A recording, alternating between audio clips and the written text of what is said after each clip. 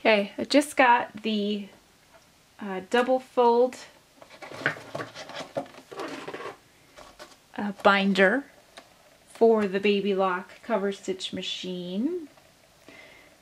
I was lucky enough to be able to take one home to try. I teach a sewing class at my local machine shop, so I want to thank Boulder Sew-Vac for being so kind and letting me play with all these fun accessories. So, straight out of the box, I'm going to try to go ahead and do binding on a sample piece of fabric using this double fold binder. This is a 10mm size, which means that the finished width of the binding is going to be 10mm, which translates to about 3/8 of an inch. And I did a quick sample here with, I had one needle in. So these are fabrics I obviously wouldn't put together, but I already had the red thread in my machine. So this is what 3/8 of an inch looks like. So I'm gonna sort of maybe talk a little bit about this. I don't know much. This is what I've learned in the short time I've had it, which is about an hour. So this is what the binder attachment looks like.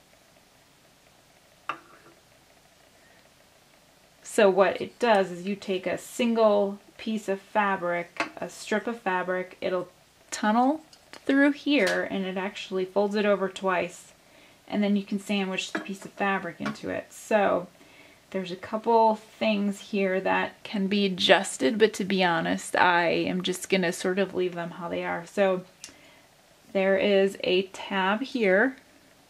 Whoops, there's a tab here, and then a tab on the bottom, and you can actually slide these in and out.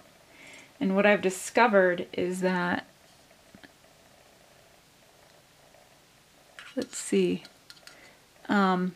this tab, that's sort of the edge of the fold on the binding. Same with the bottom tab, which I know it's really hard to sort of see what I'm talking about.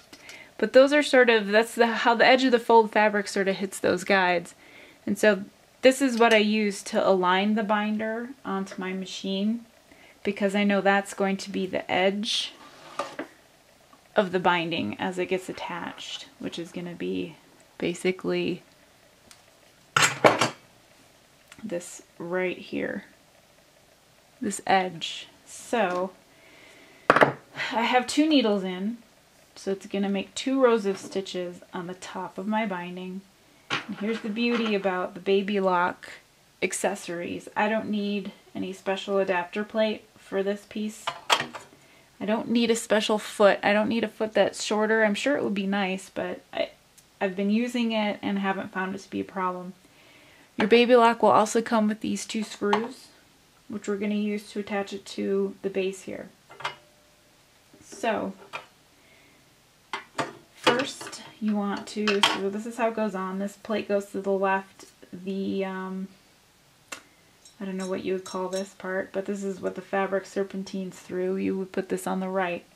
The front two screw holes are what I'm going to use to attach it with.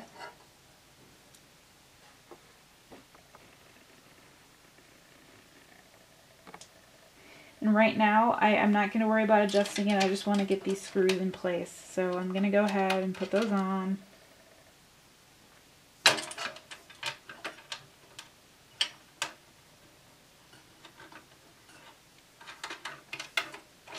So screw them in, but don't really tighten them all the way, because you want to be able to have this move in and out. So again,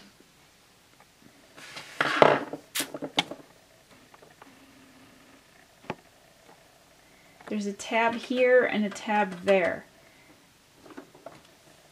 Maybe, well, as it folds it, this sort of indicates where this fold line is going to be. So if I know where that fold line is going to be, I can adjust this so that it's to the left of my leftmost needle. I'm using my middle needle and my right needle, and I want this needle to be just to the right of the edge of the binding.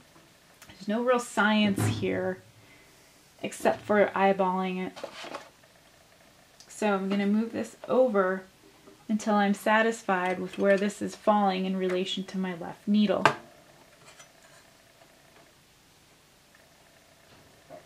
Now the other thing is that I'm going to want to run a practice piece of fabric through here before I actually sew my project. But again, this is just fine-tuning, and I'm going to run some practice pieces through it. So I'm going to kind of hold it down really tight. I'm going to tighten the right screw first, and then the left screw. Okay. So really quick, again, this is the 10 millimeter wide size. There's an 8 millimeter, and then I think the other size is 12 millimeters. So 10 millimeters is 3/8 of an inch. And the instructions that come with the binder say that for 10 millimeter strip, for a 10 millimeter finish width, you're going to want to cut your strip 36 millimeters wide, which is 1 3/8 inches. So here's my binding strip. This is a 95% cotton, 5% spandex content fabric. And what the instructions say to do, again, this is 1 3/8 inch wide. This happens to be 2 feet long because I'm just practicing. And then they want you to cut the edge at an angle because it's going to make it a little easier for you to feed it into the binder attachment. So this is where a pair of tweezers comes in handy. Alright, so you're going to feed it with the wrong side of the fabric facing you. And you're going to come into this serpentine contraption here. Okay, so you're going to start by feeding it through here, and then going back once and twice so that it sort of flosses through like that. And then you're going to take this edge and you're going to just put it in the binder. Okay, so again, you can take this edge, put it through here,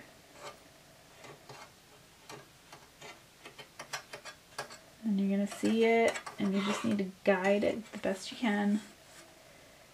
Guide it into this tunnel here.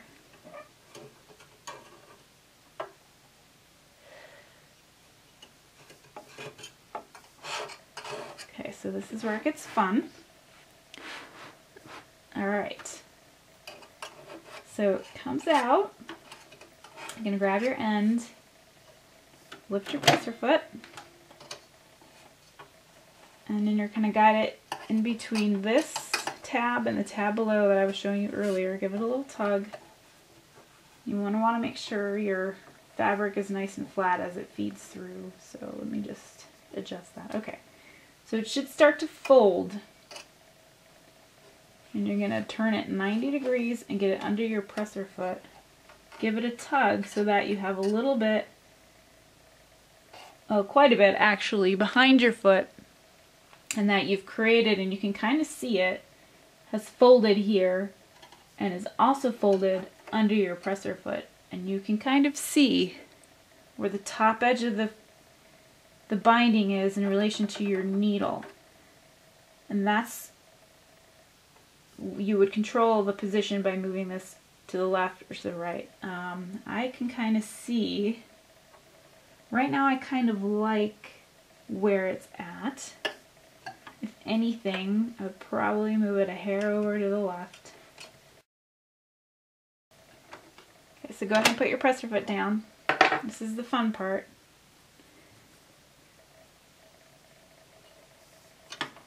So you're going to take your main or your body fabric, the piece that you want to bind, and you're going to tuck him in between the folds. Make sure he's pushed all the way over to the right.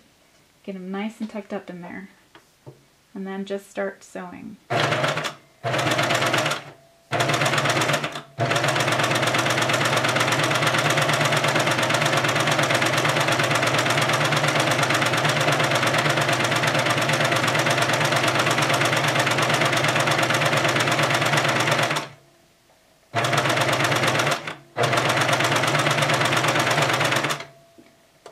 I'm going to go ahead ahead and finish this strip out. Well,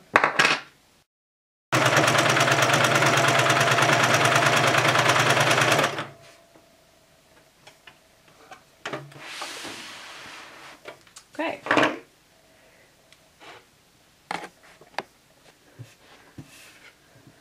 And this is what you get. So that's the front, and obviously you can adjust how far the needle is from the edge of your binding. And then this is what it looks like on the back side. And it's double fold, so you're going to get a fold of fabric on both the front and the back. There's single fold binder attachments where it would just be a single layer of fabric on the side, which would create less bulk. But the double fold is what just comes standard from Babylock itself.